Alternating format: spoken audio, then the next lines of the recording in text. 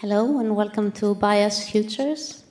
We are reaching the end of the festival and the conference, and maybe I quickly mention that in the last 4 days we have been looking into the alarming economic, social and political divides of our times, paying special attention to the role that media and technological systems play in their formation.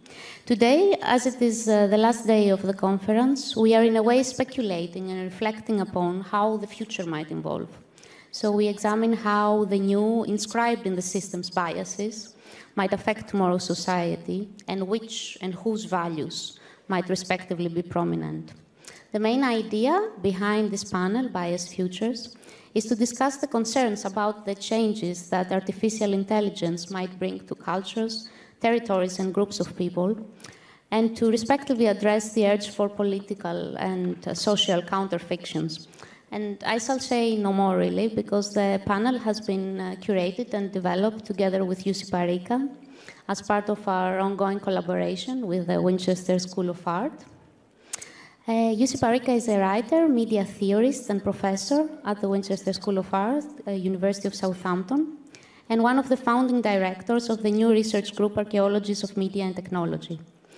His books and articles have analyzed accidents and dark sides of network culture, as well as digital audiovisual culture.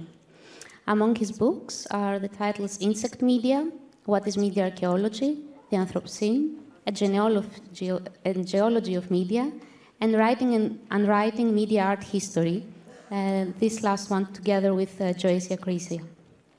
Jussi Parikka was also one of the editors of the transmediale 30th anniversary publication, Across and Beyond, Post-Digital Practices, Concepts and Institutions, published last year, which you can still get from the info counter downstairs if you're interested. Thank you very much. Please welcome Jussi Parikka and our speakers.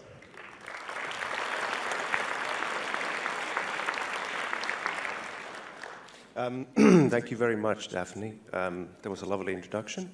Good afternoon. I've got the pleasure to be moderating this wonderful panel with 3 lovely speakers, Anna Teixeira, Pinto, Yukui, and Francis Hunger, who will engage with the topic of, as we just heard, biased futures. One of the nice features about transmediale is that by Sunday, and as we, I'm sure the ones who have been able to enjoy for the several days of transmediale talks and art and much more, that you see how things start to build up. A lot of the themes that we will engage, you've heard already about in other panels. So you'll be able to make nice connections between various themes in the keynotes, the panels and other things as well. And hopefully we'll be able to offer something new as well. I'm pretty sure we will. I like the fact that the panel title is plural, to speak of futures, which signals still a relative openness as to what's to come. It's a sort of a machine learning in its own right, if you want to see it like that. What data sets determine what sort of potential things can emerge? What training sets are the infrastructure of an emerging future? Or in more cultural studies vocabulary, what sort of cultural patterns and practices, political affects, imaginaries, forms of subjectivity and power are indeed the framework through which life is being reproduced, but also being contested.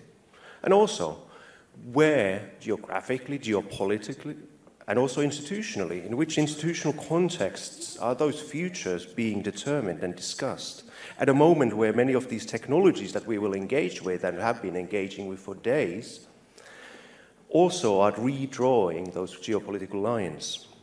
So, for instance, the World Economic Forum in Davos finished just recently after featuring the usual lineup of governmental representatives, big business, lobbyists, and other stakeholders.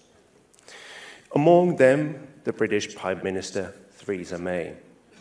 She was discussing nothing less than AI, artificial intelligence. At a time when the popular enthusiasm for AI is pretty much matched by the corporate input as that meets up with geopolitical rhetorics, UK in its post-Brexit vote chaos wants obviously to stake its own claim in the field as part of projected near futures but relating to global flows of investment. Unfortunately, you do know that things are not really going well for you when even Wired is being sarcastic about your talk, reporting sarcastically about the context of your speech. Oh dear Theresa May, whose talk was reported to have included these kinds of visionary phrases as, imagine a world, these are Theresa May's words, imagine a world in which self-driving cars radically reduce the number of deaths on our roads. Imagine a world where remote monitoring and inspection of critical infrastructure makes dangerous jobs safer. Imagine a world where we can predict and prevent the spread of diseases around the globe. And also, pretty much a summary of her talk, AI can do great things, but we must be sure that it's safe and ethical. Right. It would be way too easy to continue with a mocking tone towards Brexit Britain, because we do that continuously anyway. But it would be as easy to go the other way around as well, and perhaps too easy, to repeat the set critique that AI is full of biases and as such, surprise, surprise, ideological. Well, yes. But of course, this is where we need to really move on as well. Unpicking the particular theme itself is more complex than the face value of just stating the fact that it's ideological. In addition, we need to be investigating what forms of rationality are being incorporated into infrastructures, often bluntly indeed called AI, more accurately the links between large data sets, their movements, their relation to forms of calculation, analytics, projection, prediction, machine vision, machine learning, and more. And this is where, besides academic research, of course, such institutions as AI Now in New York or Algorithmic Justice League, etc., have found their own context. Of course, AI means more than just artificial intelligence.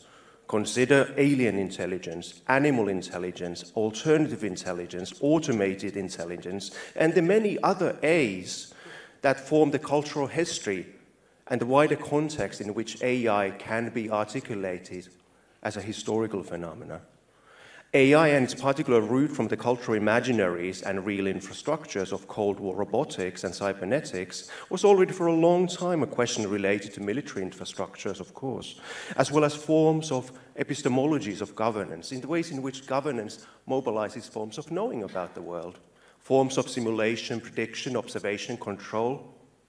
Biased futures emerged already as part of these scenario plannings for the preparation of multiple possible futures. One could also claim that intelligence was always artificial, as something that was bootstrapped as part of our milieus, as part of our environments, which increasingly are, of course, nowadays technological.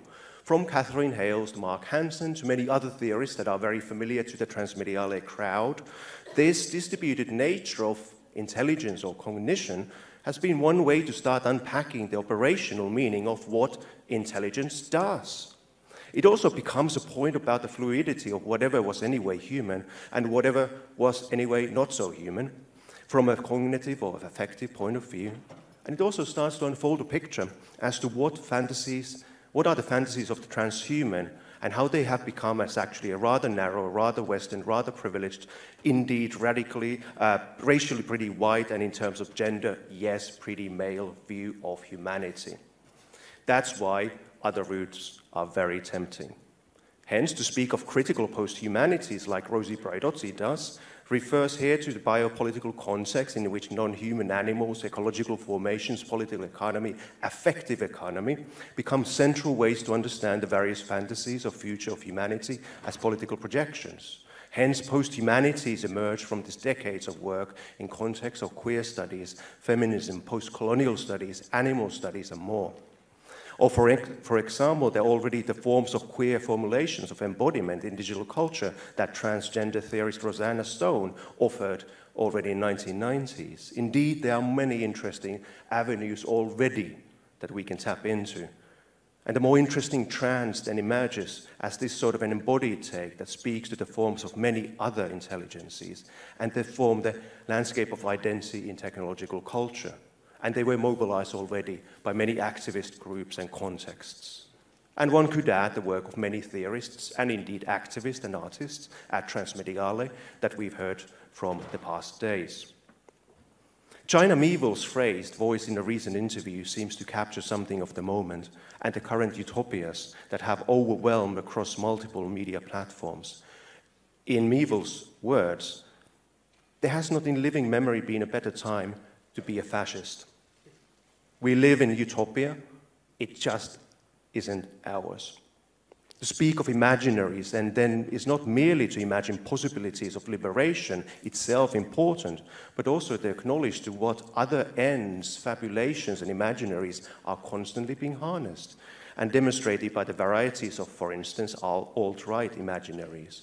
Or then how on to more mundane level, the sort of racism and bias that is embedded deeper into infrastructure and is becoming more visible due to critical work. From AI to search engines to digital vision to facial recognition, again a lot of themes that we've been discussing in the past days. And then artistic work such as Lawrence Lex presents a further angle of looking at different scales, where the infrastructure AI might offer is not merely about what we think about it, but also where it is placed, situated, as well as incorporates a different sort of a logic as to looking back. How are we being seen and targeted from the point of view of that? Not merely a reproduction of existing biases, for sure, that's true as well, but also a transformative creation of new sorts of politically significant, also troubling territories, questions. And it's in this context that we invited our speakers to address the changes that AI is bringing to thinking, understanding territories, cultures, groups of people, and indeed to discuss the emerging political counterfictions and imaginaries. We have three speakers. The first speaker is going to be Francis Hunger. I'll introduce him briefly. Francis Hunger combines artistic and media theoretic research with narration through installations, radio plays, and performances. His works realize critical examination of the historiography of technology and the ideologically charged knowledge and power constellations. He's taught at the Academy of Art and Design at Burg Giebichtein. Since 2015, he's been doing his PhD that relates to histories of relational database. He's doing that in Weimar at Bauhaus University. He's published on various topics on Soviet ternary computers, on satellites, border and footprints, and co-edited The History Has Left the Building, together with Inke Arns, and also Search Routines, co-edited with Lena Brüggemann. So let's warmly welcome our first speaker, Francis Hunger.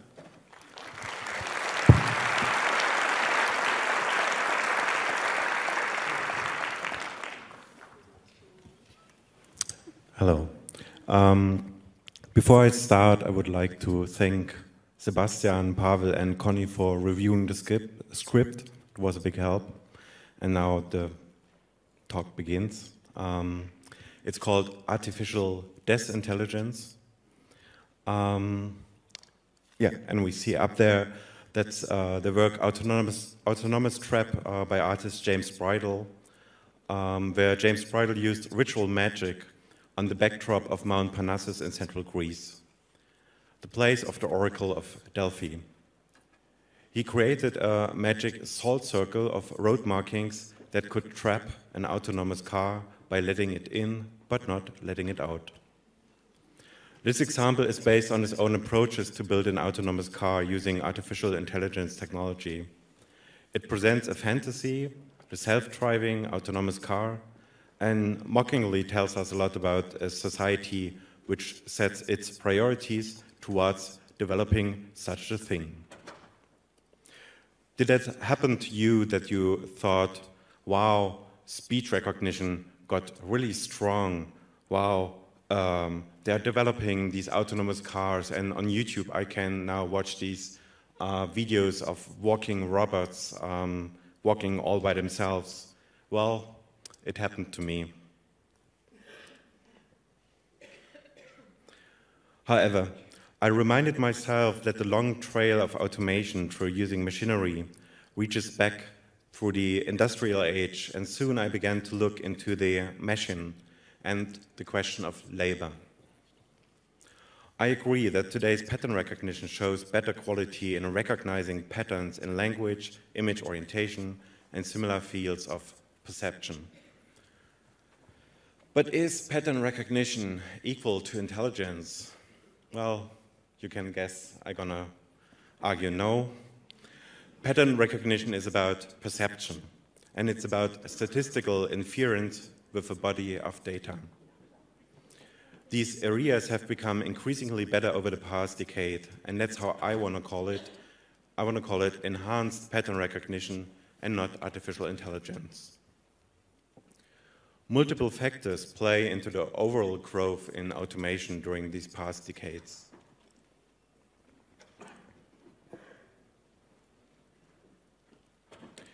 First of all, search engine technology has grown and become better in sifting through large amounts of data distributed over various geographic locations. Google introduced tools such as MapReduce or Bigtable in the mid-2000s that allow for the distributed storage of data globally. Open source software for data mining and unstructured information, such as Hadoop, became available to many, and in turn, these approaches made today's large-scale data centers, the so-called cloud, possible. Secondly, sentiment analysis, that is the analysis of the meaning of a succession of words, has become better based on statistical techniques. For the past 200 years, attention has been the driver for value generation in traditional mass media.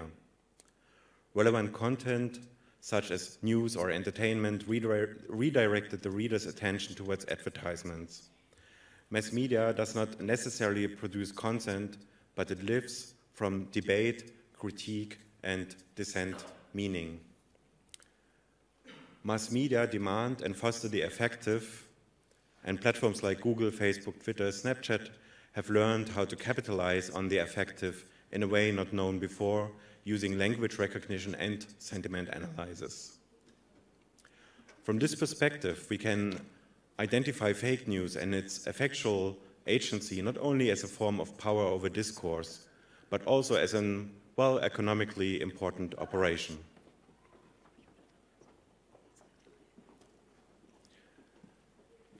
Third, the area of pattern recognition for visual and auditive content has advanced.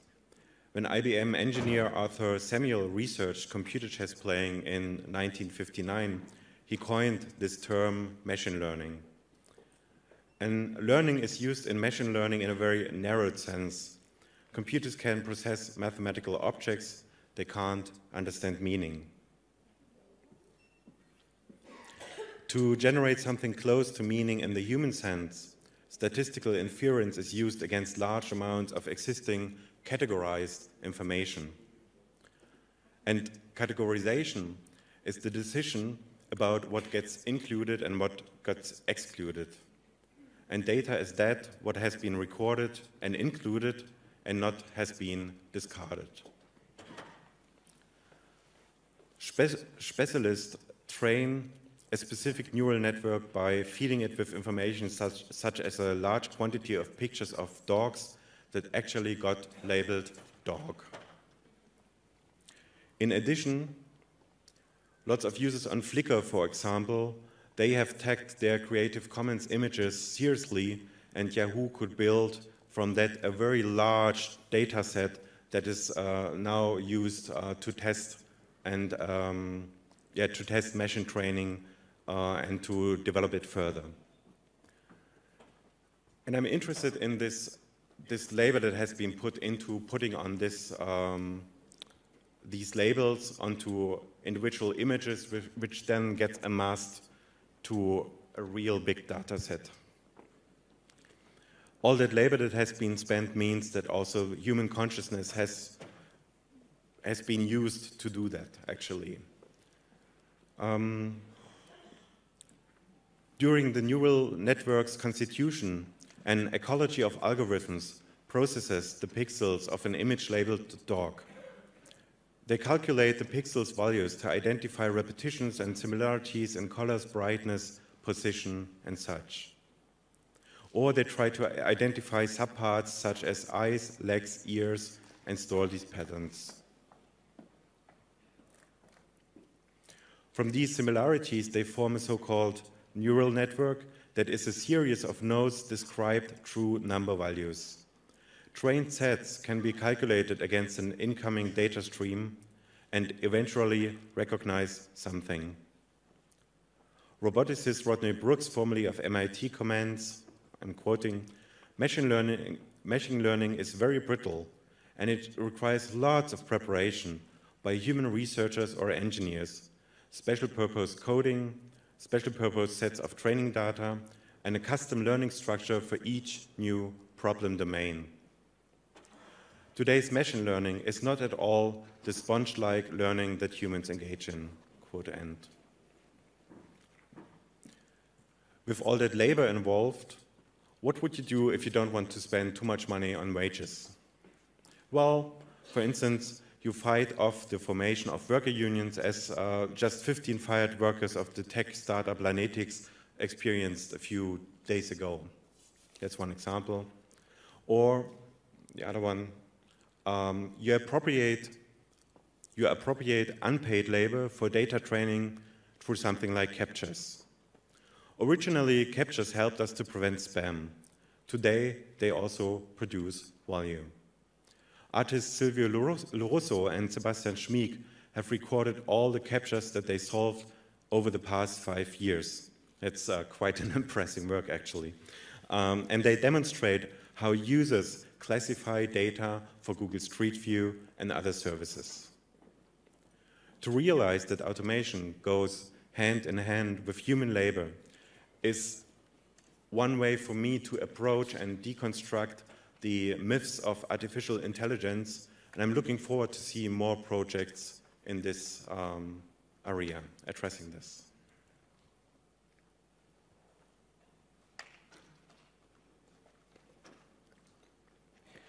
In machine learning, bias is not coincidental, it is systemic.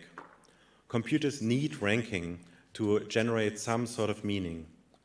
But the less biased, for instance, a decision tree is, the more calculation you have to do to compare all its branches.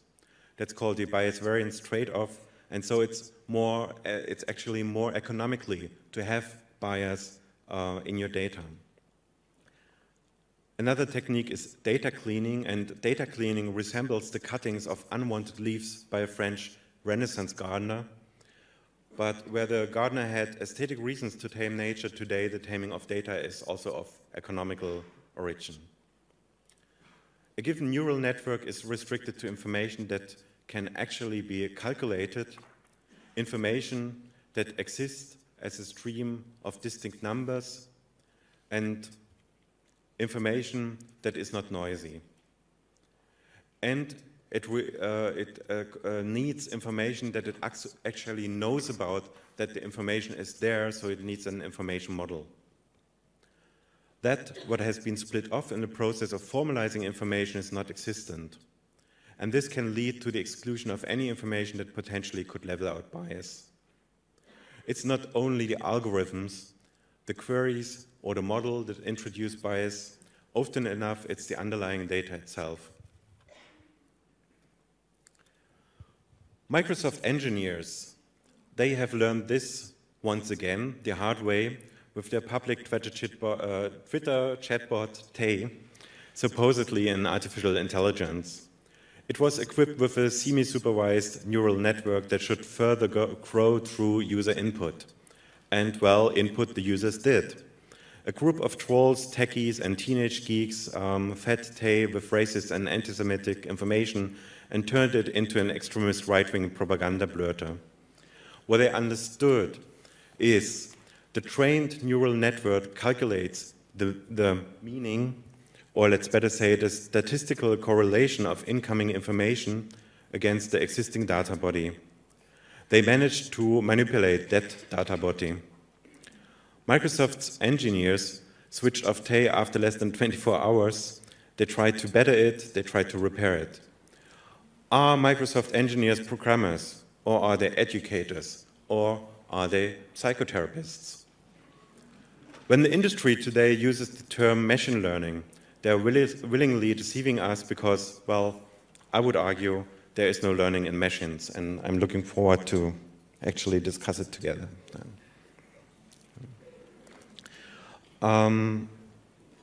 Another discussion looms behind these developments, the questioning of the premise that led to comparing the human brain with neural networks. Proponents of this idea cannot think other of the human brain than that it is an apparatus that computes. They cannot think of the world other than that it is computable. Only by this premise of computeromorphization, they have the reason to believe they were able to produce a machine that could replace the human brain. But the human brain includes many modes of thinking like deduction, induction, symbolic reasoning, emotional intelligence, spatial logic, short-term memory, and long-term memory. In addition, computeromorphization by engineers misses out on that part of the body that is dirty, that is emotional and dysfunctional. It is missing out on the effect on thinking conditioned by something like, for instance, low blood pressure, by depression, or by desire. In short, it is missing out on those psychic and psychologic, physiologic effects that make each body individual. To a large extent, that position is missing out on how our surroundings also affect thinking. I'm sitting in a busy cafe, I'm walking a street, I'm climbing a mountain, or my children are spreading noise, or I'm sitting in a large dark space with a distant voice mumbling.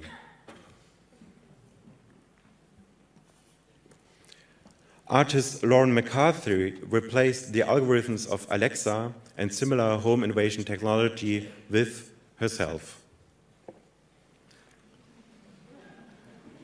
She monitored and manipulated a living space, opening doors, switching on light, playing music, and answering questions to the people remotely connected with her. So she was at a very other place than the performance took place.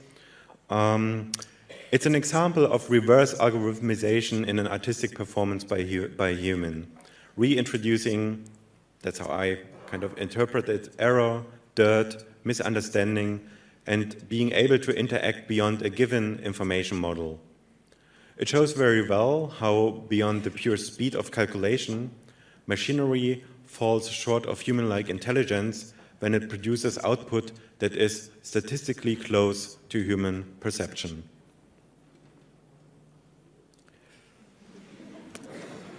I was waiting for this, actually, yeah. Basically, this was the reason why I wrote this whole text.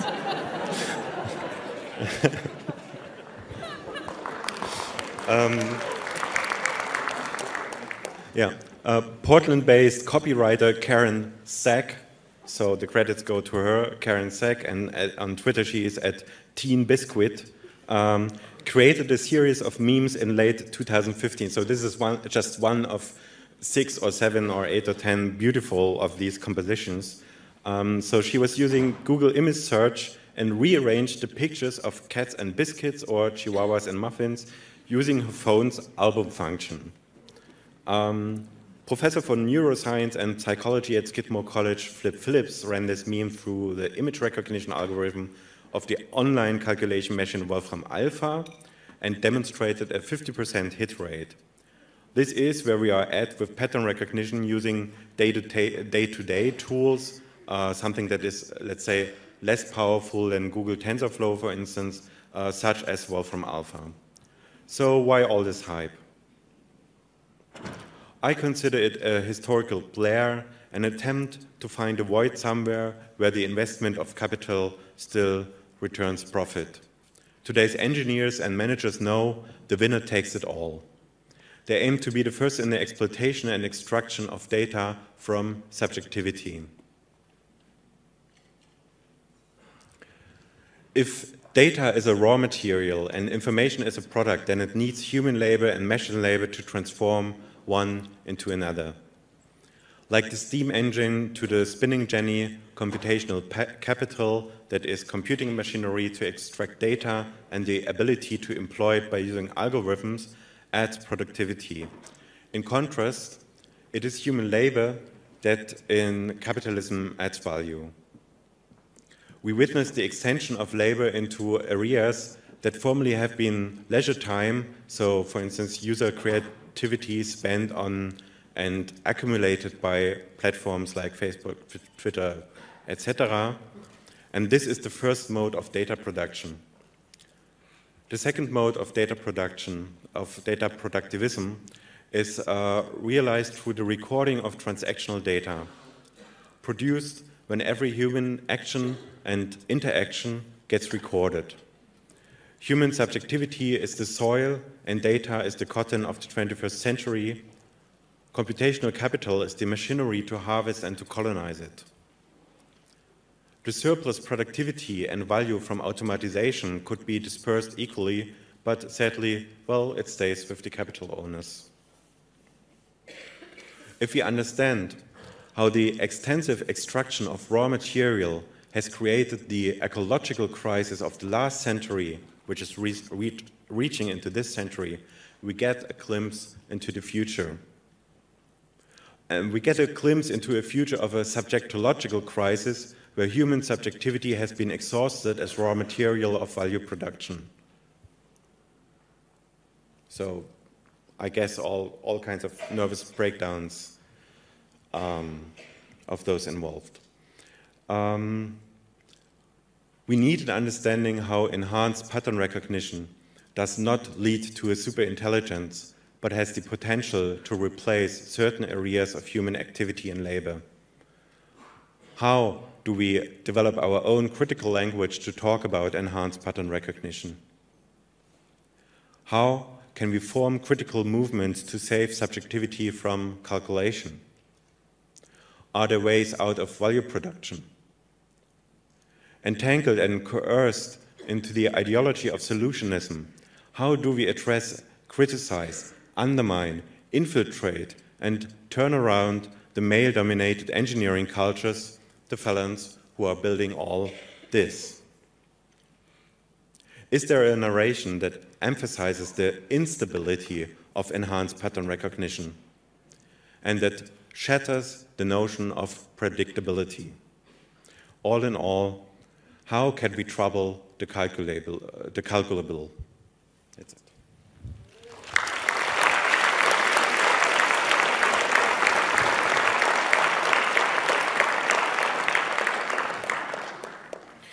Thank you very much. We'll have questions at the end so we can have a discussion and invite you as well as part of it. I don't know about you, but every time I see that image, I'm also not, it's only machines that are confused. I'm confused whether I should go or when I see the dog, or whether I should go when I see the muffin.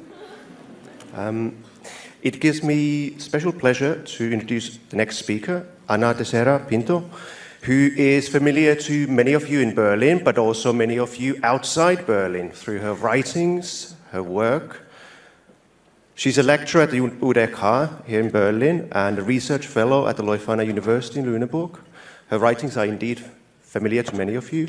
They have appeared in many of the journals we read: eFlux, Springerin, Camera Austria, Art Agenda, Mus, Fries, Domus, and the list goes on. She is the editor of The Reluctant Narrator that came out with Sternberg and has also contributed to various books, including Alice of Your Mind. There was a book on augmented intelligence and its traumas, also Nervöse Systeme that came out in 2016, and also Animals that came out in 2016 out from MIT Press. On top of that, she has a lovely, amazing title, Capitalism with a Transhuman Face, and it's all yours, Anna. Thank you. Is this working? It's working. Well, now that we all know that the internet is all made of muffins and chihuahuas, I think that, we already acquired all the knowledge we need. Hi, everybody. Thanks for the lovely introduction. Thanks for inviting me. So I want to start, I don't really have a proper paper or a theory, just a couple of notes put together. And I wanted to start by bringing back the 1951 paper that Alan Turing wrote, describing the thought experiment, which became widely known as the Turing test, though Turing himself termed it the imitation game. And the imitation game was a game meant to tackle the question of artificial intelligence, at the time known as machine intelligence. But the first experiment doesn't involve machines at all. The first experiment involves two players, one man and a woman, who are hidden from view but able to communicate via the computer terminal. The judge's job, in this case, is to determine which player is the man and which is the woman. And if he gets it wrong, oftentimes, one has to ask, what does it mean about manhood? The second experiment, the experiment that became widely known, is a variation that involves a man and a machine. And now the judge's job is to decide which of the contestants is human. And if he gets it wrong, oftentimes, the computer must be a passable simulation of a human being and hence intelligent. The imitation game is usually misunderstood as a proof that the converse is also true. If a computer passes the test, it must be a passable simulation of intelligence and hence human. Now, unfortunately, and though I think that the Turing test lends itself to a queer reading, what happened was that it opened a door for the nervous system to be described as a Turing machine. And once this analogy was established, neurons could be, and here I'm quoting Orit Alpern, thought of as signs and neural nets thought of as semiotic situations. In other words, an identity was forged between the neural activity of activating or inhibiting a signal, yes or no, the logical values of true and false, and the two only possible states for an electronic circuit, on or off. But this prominent list of digital binaries is constantly dogged by an embarrassing supplement that stealthily undermines its alignment of technology and transcendency, male and female. And this brings to mind, or at least to my mind, an analogy with Marquis de Sade Anti-Republican Manifesto, Français encore un effort si vous voulez être républicain. Whereas de Sade made clear that any attempt to give the right of enjoyment the form of universal norm is doomed to failure because, by definition, sexual fantasy excludes reciprocity, any attempt to give the binary male-female the form of code is doomed to failure or is doomed to follow bigotry because, by definition, the substitution of gender subverts the post-body dimension of informational ontologies. Which brings me to my first point. What are we talking about when we talk about artificial intelligence? Is artificial intelligence truly intelligence? Well, obviously the question needs unpacking. Strictly speaking, when we ask whether artificial intelligence is intelligence, what we mean to ask is whether artificial intelligence has a psychology. A rather more technical, or in other words, less melodramatic question could be phrased as, is computation enough to define intelligence? And that question, of course, depends on what you mean by intelligence. So we'll leave that for the discussion, so I'm just going to jump over this part. In short, the coming cyborg-like entity is, or it will substantiate or materialize as the smart city and not as a Terminator-like figure. There is a sharp divide, if not an outright contrast, between the infrastructural or logistic dimension of artificial intelligence, on the one hand, its economic potential, or what you call the artificial intelligence market, and last but not least, the way artificial intelligence is personified and fictionalized. And yet, these dimensions feed off and bleed onto each other, inflating what Matteo Pasquinelli yesterday called the artificial intelligence bubble. The perplexing nature of some speculation emerging from transhumanist, effective altruist, Bay Area techno-libertarian, and artificial intelligence existential risk groups, this is a true name, by the way, made me toy with the idea of surveying these blogs or online forums in a similar vein to what Klaus Teweleit did with the Diaries of the Freikorps in his seminal work, Male Fantasies. For those not familiar with Teweleit, in Male Fantasies, Teweleit examined the diaries written by members of the Freikorps, who were the German paramilitary units which refused to disarm after the end of World War I, and was stricken by their grotesque personifications of communism. A similar survey of the ways in which artificial intelligence is personified is, in my view, long overdue. Be it with communism or artificial intelligence, these personifications, however grotesque, are not necessarily wrong nor false. In fact, they carry an element of truth. War, however life-destroying, was for the Freikorps a livelihood or a means of life.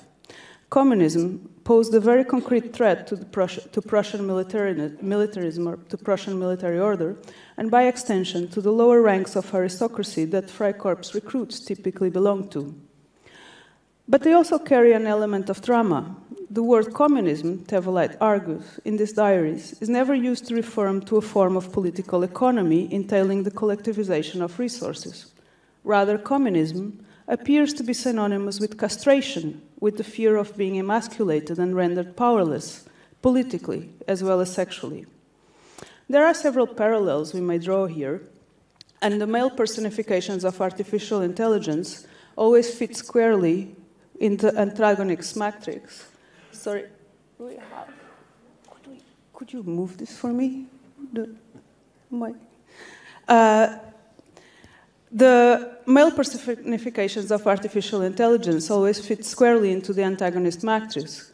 Once self-aware, artificial intelligence will usurp control from humans, and the latter are forced into submission or face extinction. Female-gendered artificial intelligence has a completely different character.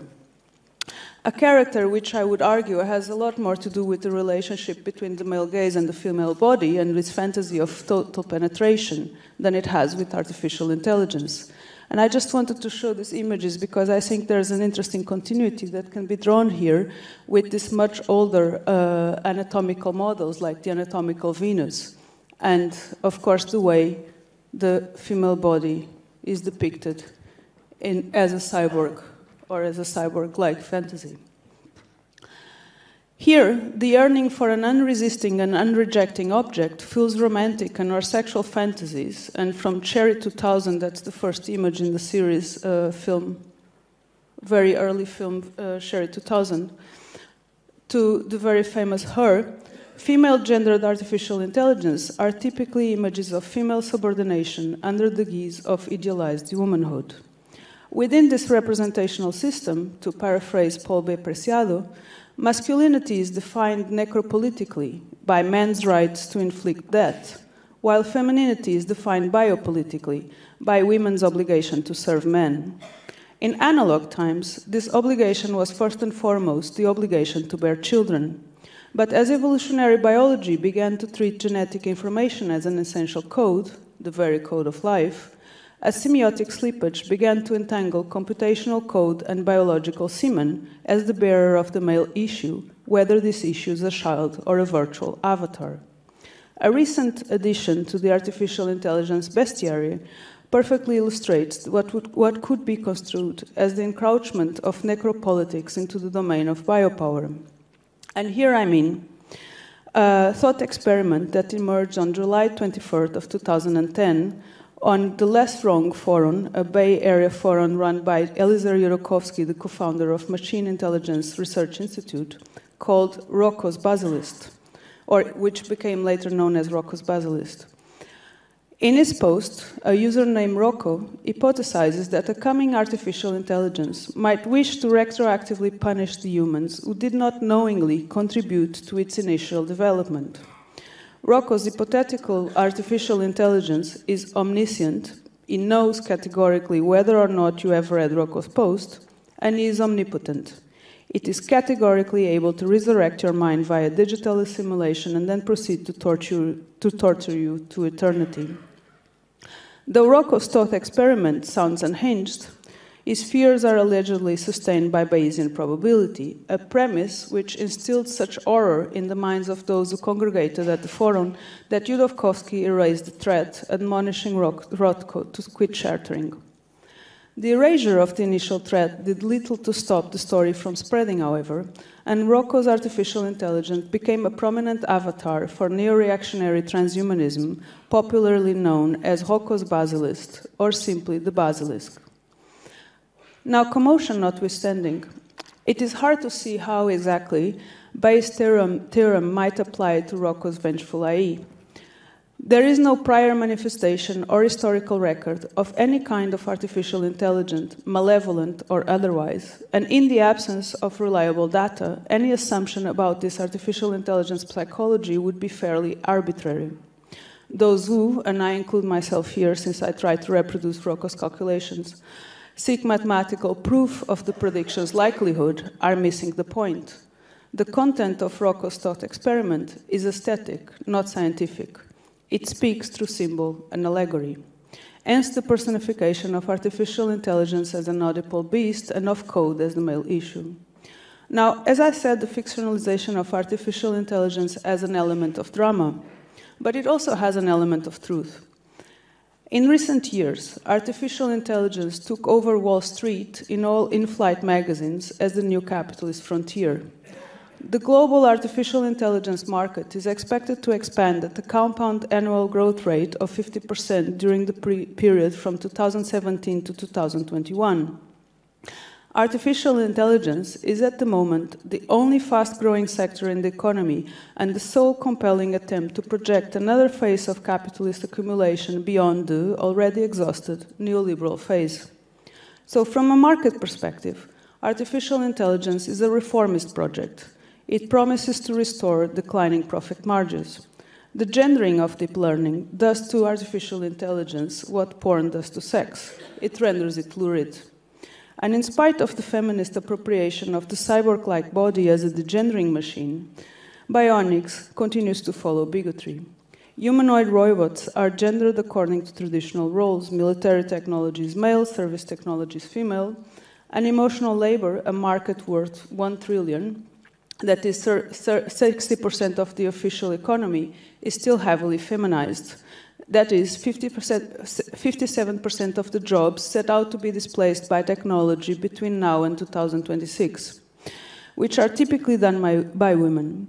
And to make matters worse, men's dominance in the IT industries and biotech is reversing the prior trend towards equality or labor parity. Though all forms of social organization are predicated on the privatization of property, to quote Mackenzie work,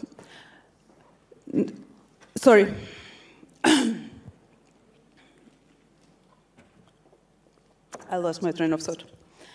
Though all forms of social organization predicated on the privatization of property give rise to a class relation, private property is not synonymous with capitalism, and the class relations that emerge out of the digital turn are not necessarily relations between capital owners and wage labor. The digital economy changes the processes through which technology is accumulated as capital, and the resulting class relation is at odds with the reproduction of social life. The crucial question regarding machine learning is the question of ownership. Who owns artificial intelligence? To let the private sector, as we now do, Amazon, Google, which just bought DeepMind, Facebook, IBM, and Microsoft, lead the authority of the inscrutable, leads to a dramatic restoration of corporate profit and elite power.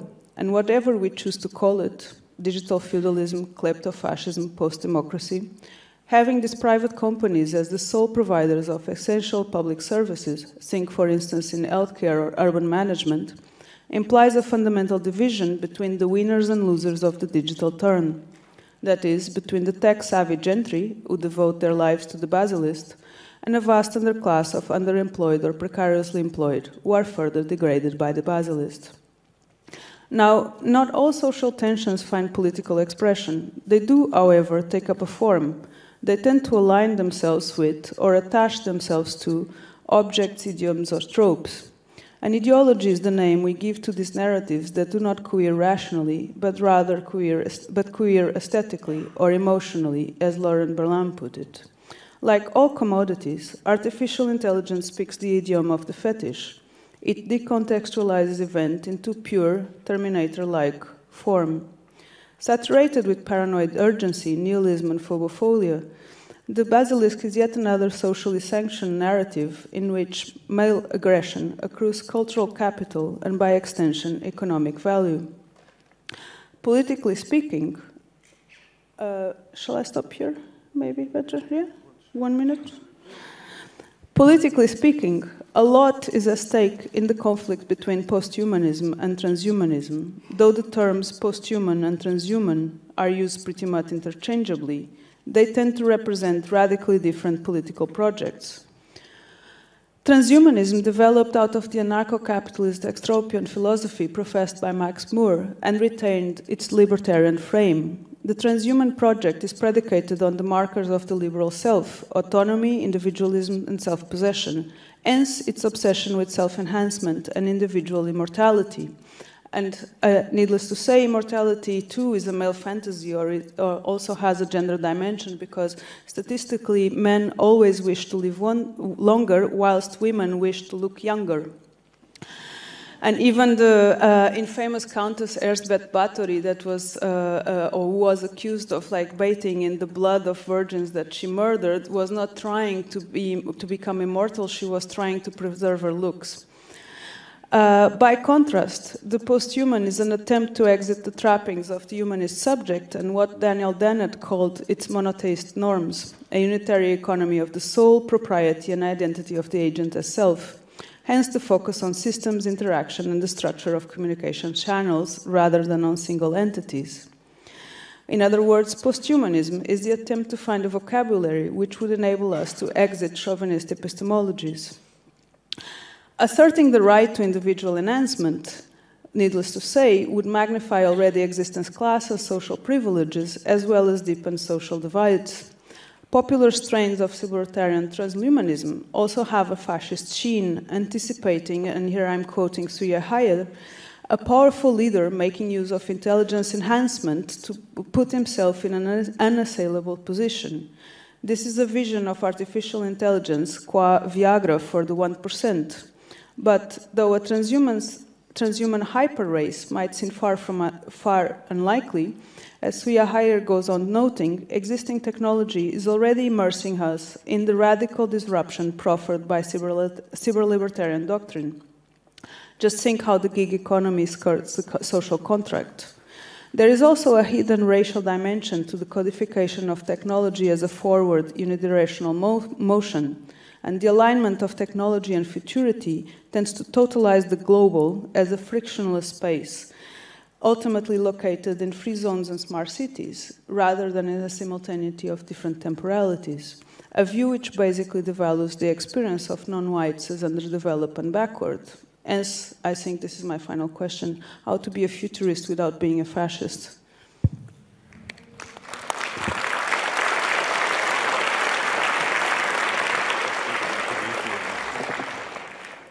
That is such a great one-liner. That was good. Thank you very much. I should have just did one sentence and that was it. So, our third speaker, Yukui, is most likely also very familiar to a lot of you here, and a lot of people outside Berlin as well. Yuk works on philosophy of technology. He's currently researcher and lecturer at Leuphana University in Lüneburg, as well as visiting professor at the China Academy of Art. He's author of the existence of digital objects that came out with the University of Minnesota Press, but also the question concerning technology in China, an essay in Cosmotechnics that came out quite recently from Urbanomic, and also co-editor of the anthology 30 years after Les Amateurs, Art, Science and Theory, that came out in 2015. It's all yours, Jörg. Thank you very much for support for the invitation. It's a great pleasure to be here. Every time when I talk with others about artificial intelligence, I always have a very ambivalent feeling. It is because it was my first training. I firstly studied artificial intelligence before I moved to study philosophy, that is to say, to become a proletariat.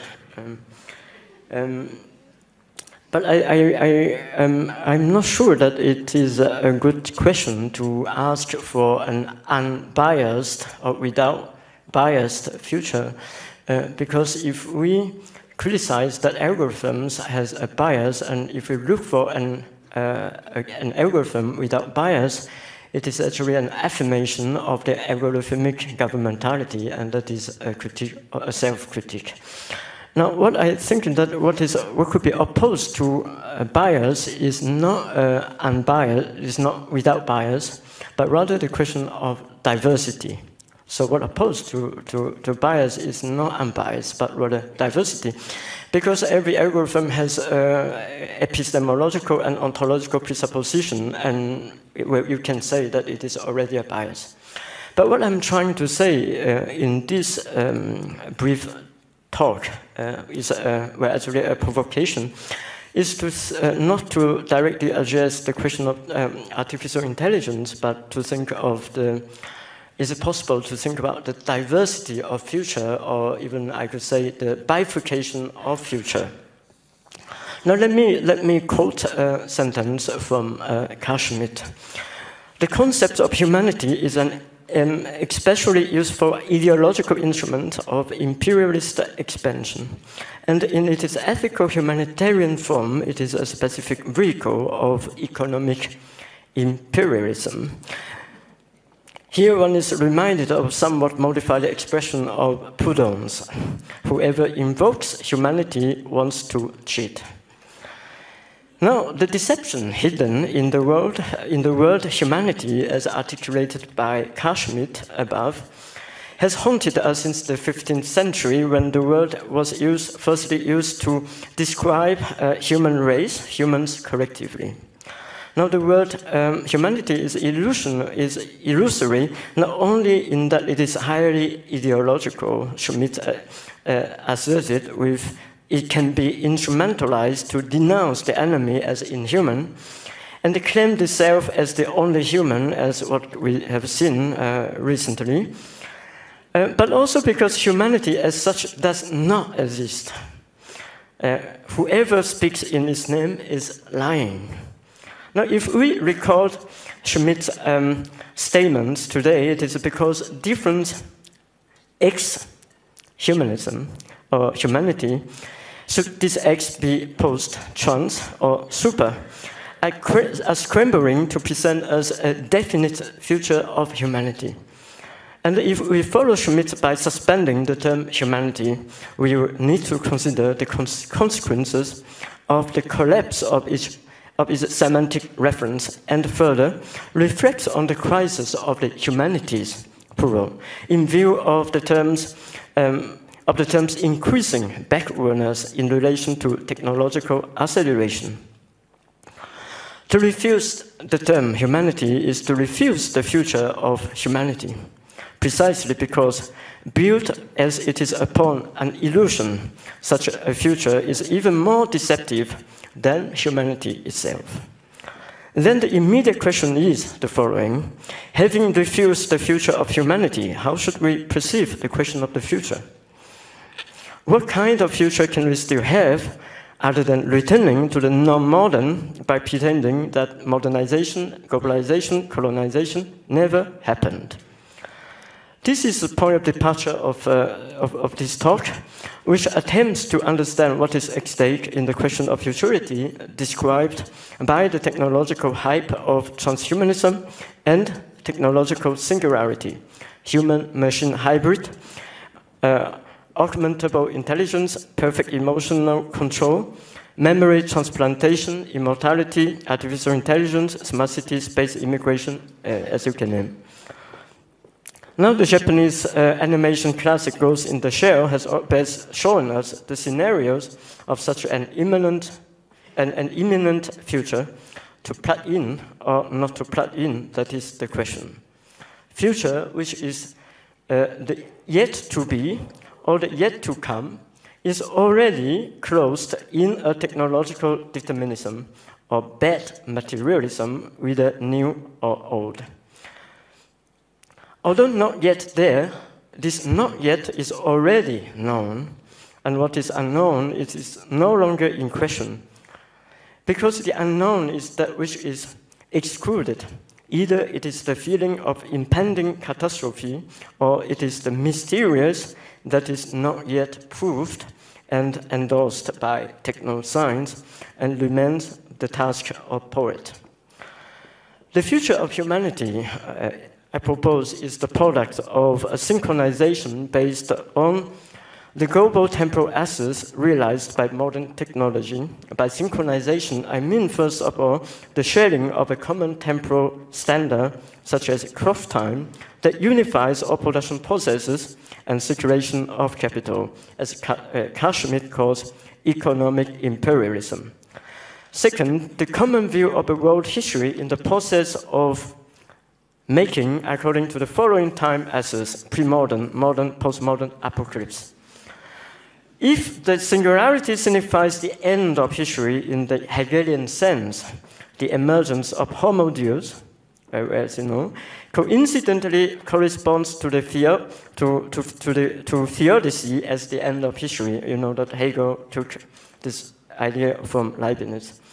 We would say that the future of humanity is a synchronized effect produced by technological development that points towards a phantasmal Homo Deus.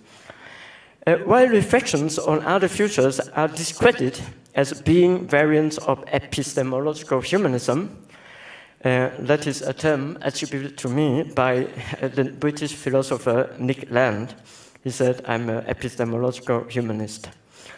Now, the synchronization that commenced with colonization and modernization gave rise to the globalization of today, a globalization that is, however, already at an end.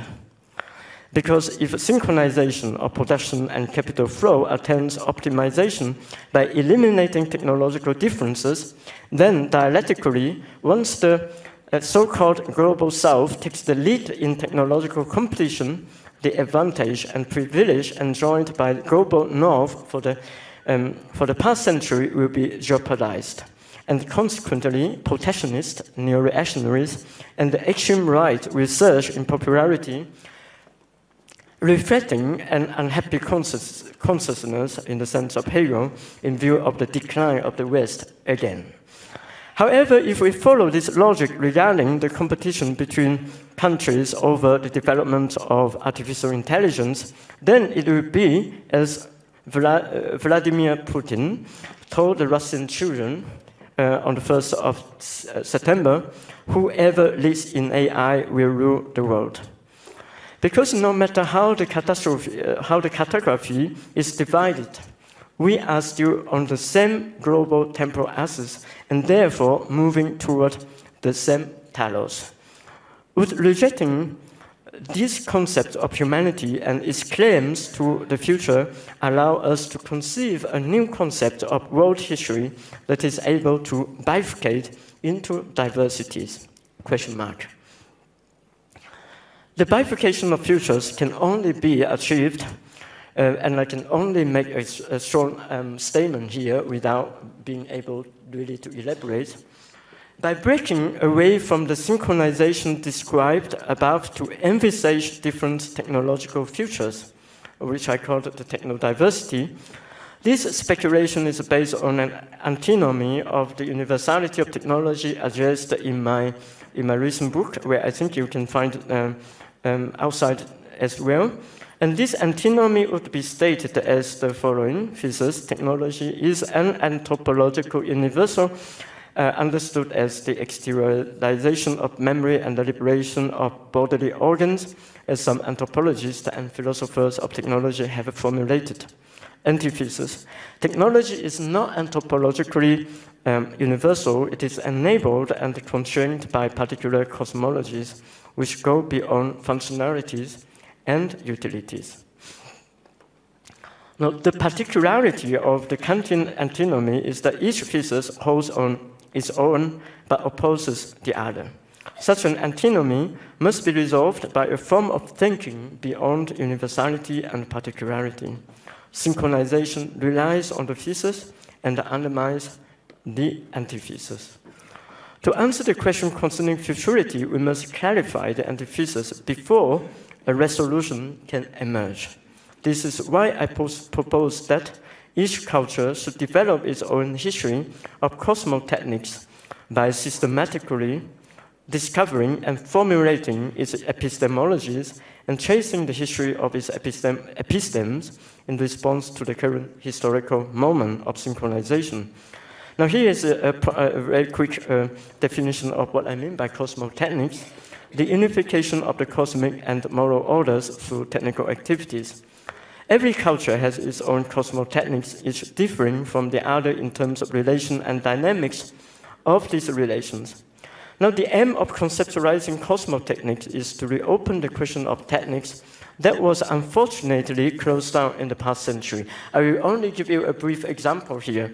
Following the analysis of Martin Heidegger's 1949 lecture, The Question Concerning Technology, we find two concepts of essences of techniques. The first is the Greek sense of techne, which means poiesis or bringing forth. And the second is modern technology, the essence of which is no longer the Greek techne, but rather enframing or gestell, meaning that everything is considered calculable and exploitable as resources, what you call Bestand. But it is difficult, and because this thesis from Heidegger has been accepted everywhere almost. But the problem, the difficulty is that it is difficult, if not impossible, to position other kinds of technique, for example, the Chinese, Indian, or Amazonian, without reducing them to Greek technique, which is and it is self-evident that they are not modern technologies. Now, I would like to conclude by raising a question, which is also a challenge. How can these discoveries and histories of cosmotechnic contribute to the bifurcation of futures? Now, it is, of course, impossible to answer this question in this 15 minutes. But what I want to emphasize here is the urgency of reopening the question of technology, and therefore putting a homogeneous technological future into question as well. Every culture will have to investigate its histories of cosmotechnics, which in the past century have been reduced to one history of technology measured by the advancement of particular techniques or technical systems, from metallurgy to papermaking or railways. To prepare for these investigations to emerge, we must reject the notion of the future of humanity presented as the realization of the homo deus or the progress of modernity. This is no rooted refusal of computational machines and modern technologies, but rather a matter of reappropriating. This I cannot talk about this, but you can look at it. I cannot talk about this, but you can look at it. This is but rather a matter of reappropriating these technologies through the rediscovery of cosmotechnics, so as to overcome the limit they imposed on us, like the artificial intelligence. By rejecting the linear path attached to the image of technological progress, we also reject the politics of acceleration as the only option available for resolving social and political problems. Because if the bifurcation of futures is possible, acceleration can no longer be measured by quantity, for example, the degree of automation or amount of productivity. Instead, it will be measured by the capacity of technology to bifurcate into heterogeneous cosmotechnics, which in turn allows multiple futures to emerge and remain irreducible to the global essence of time perceived as world history since European modernity. I finish here. Thank you for your attention.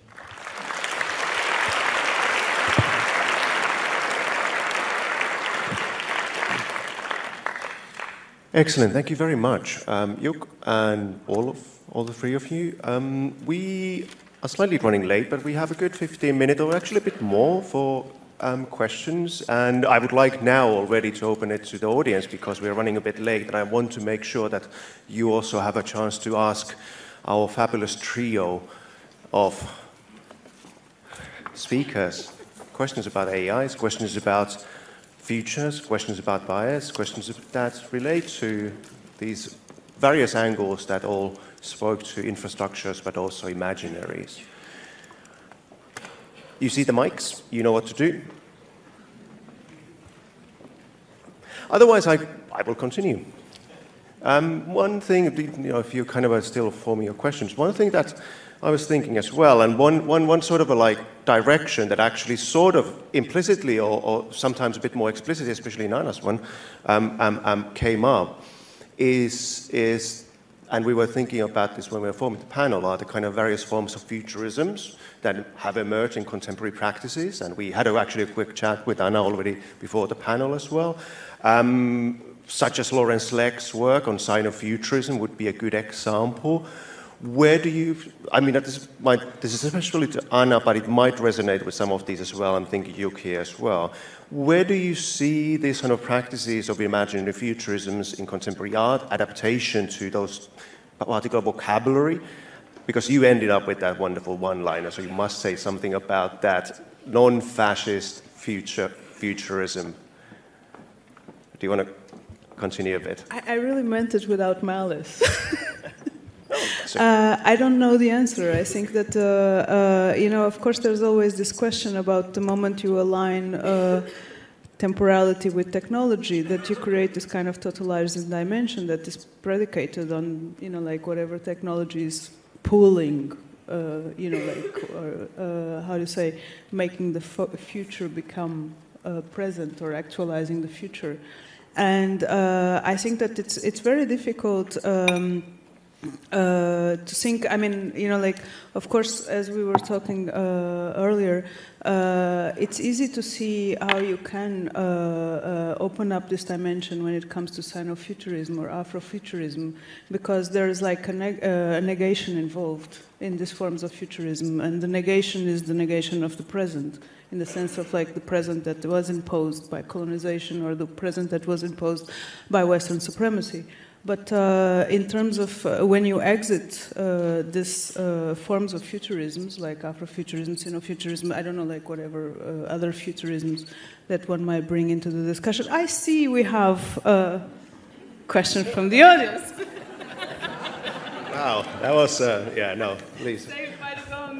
No, that was going great. Please. Yes, thank you very much for 3 hugely inspiring talks. And I don't have a question. I would like to encourage the 3 speakers to talk about their disagreements. Because the sense that I had when each of you was talking, that the others were taking notes and thinking, I don't agree with this and I don't agree with that. So I think it would be really interesting if you went through another round of short statements about which are the things that you really disagree about with the others. That talk about putting people on the spot. Would you be able to address that a bit in terms of like position as well? Because that might tease out a bit more in terms of these things as well. Do you want to, Francis, do you want to somehow dig in? Somebody needs to go first. Yeah, I'm very sorry, Andreas. I just took notes trying to understand what you were saying. So. I did as well. That was quick. So, painful. Well, were you talking about the question of futurisms as well already? That does resonate with bifurcation themes as well, but do you want to pick up on the point as well in terms of teasing out some of the kind of ways in which these talks speak to each other, but also don't speak to each other? It is a difficult task. I can try, but I would like to respond to the question that they raised at the very beginning regarding fascism and futurism, and why, when we talk about futurism, it is so closely related to racism, which shouldn't be the case, Of course, it's because the question of technological development, as I tried to hint in this short statement, is that the technological development, especially regarding AI, robotics, and machine learning, is becoming the battlefield of geopolitics. Now, so for example, if you look at what the Russians are trying to do, like when Putin says that whoever lives in AI will lead the world with And then there was a response actually to a white paper released in China in a month before, when the Chinese government says that in 2030 China will be a leading country in AI. And so you see that there is such a close relation to kind of nationalism, fascism, and futurism. But so that's why I think that the only way to go beyond this relation is to think the question of techno-diversity. Now, but regarding that agreement and disagreement, I know that is a tricky thing from Andreas. But I would like to say, because only one point is that whenever I went to a discussion with artists and critical theorists, there is also always, there were kind of two failures that I identify. One failure is that we will see the equivalence between machines and intelligence, machine intelligence and intelligence. The second, well, we know that this is not the case, as you have shown. Now, the second case is just to say that, well, no, the machine intelligence can never become human intelligence. But I think that if we say this, we are still within a search for equivalence between human and machine.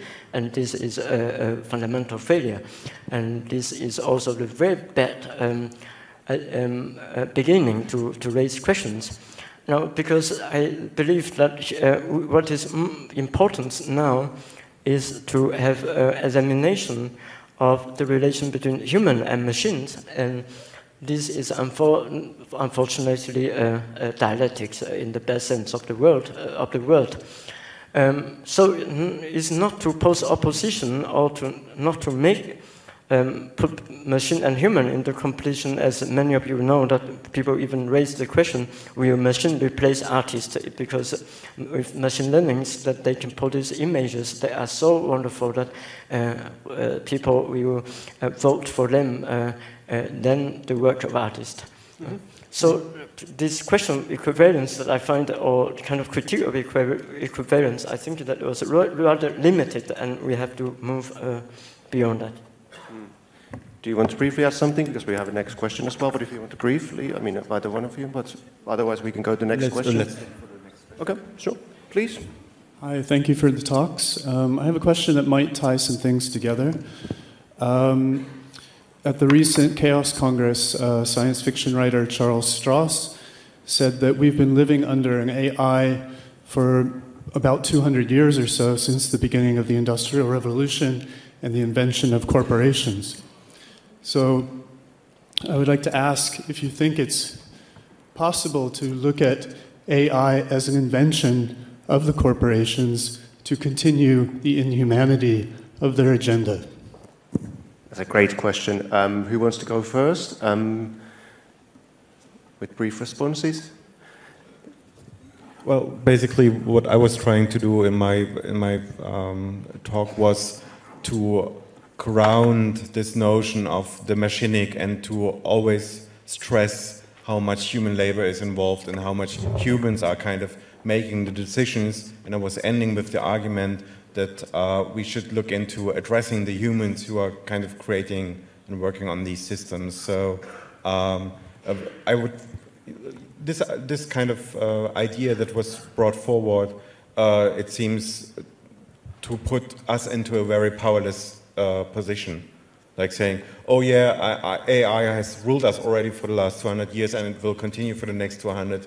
That's, well, at least for me, it's not a very interesting.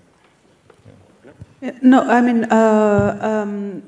I think that, of course, you know, like you can open this like metaphorical dimension, but on the other hand, the way you decide to assign these temporalities creates a problem of scale, and the more this temporality, you know, like the greater these temporalities become, the less you feel that there is something or some room for any kind of agency, right? So, like, if you say, like, we've been ruled by an artificial intelligence already, so, you know, like, of course, you know, like this idea that capitalism is itself substantiation of an artificial intelligence that is like ruling over human life. It's already like a little bit of a trope.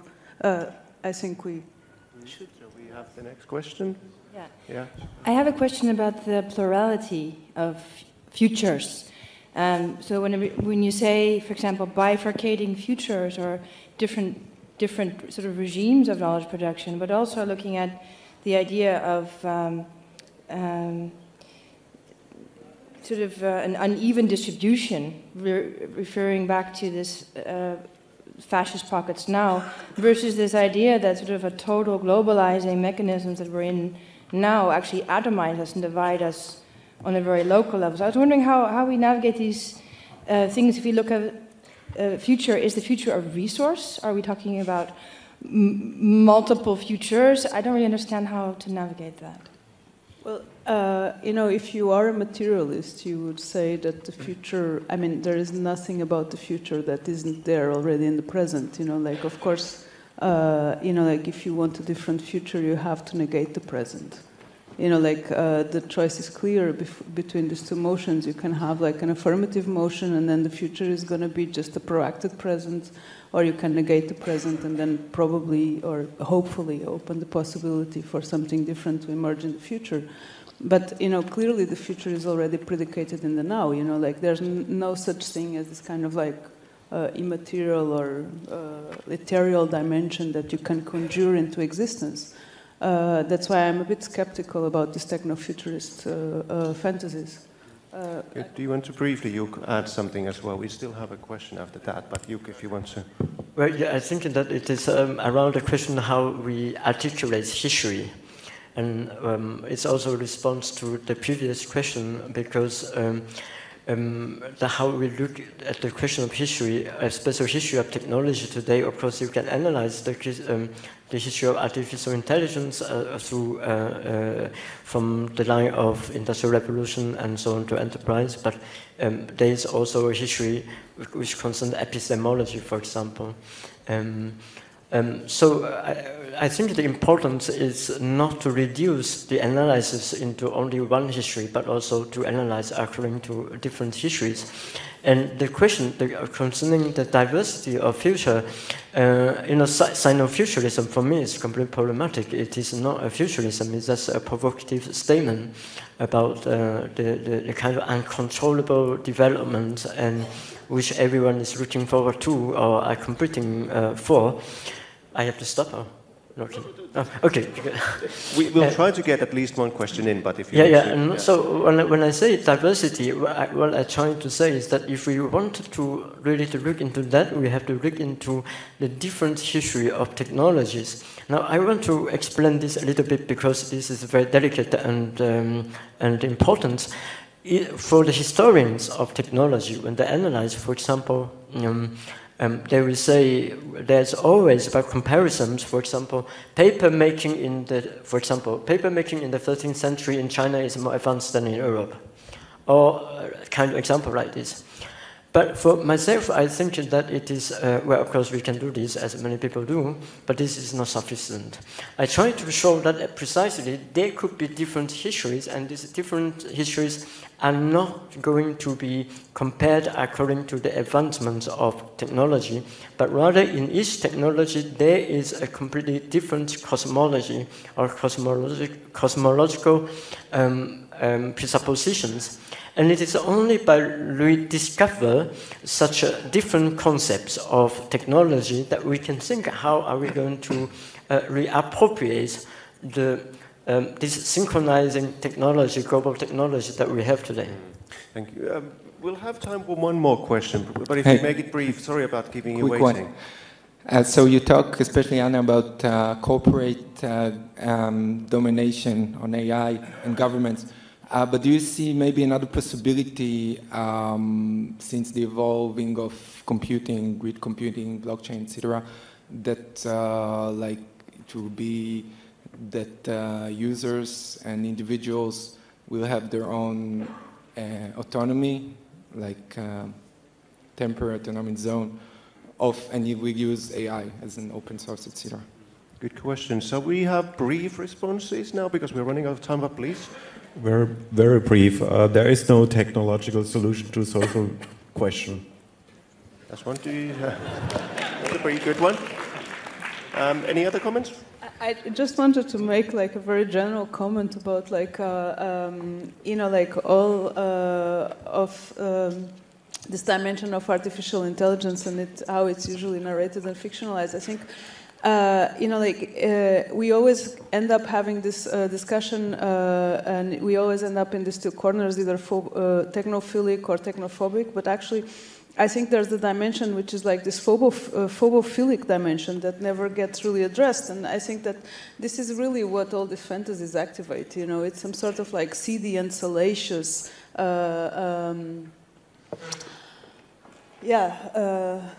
strange Lacanian enjoyment. Enjoy your AI and so forth. Yeah, it's no. like it's but one more time, and let's thank our trio of speakers for a wonderful conversation. Thank you.